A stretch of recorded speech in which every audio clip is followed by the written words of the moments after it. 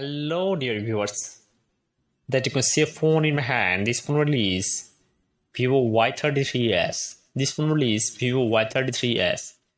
You often need to take a screenshot of some files of the phone, and here is how you can make this screenshot. Now, today I'll show you how you can take screenshots of your documents with these phones or Vivo Y33s phone.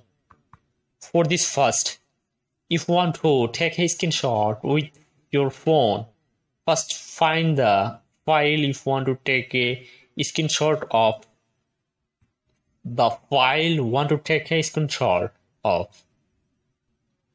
select your documents. This document is take a screenshot, and then second time, then press the power button and the volume down button together with the phone in your hand, and the screenshot will be saved as soon as you press it. And if you want to make your screenshot vertically, then you click and see below there is an option called long screenshot.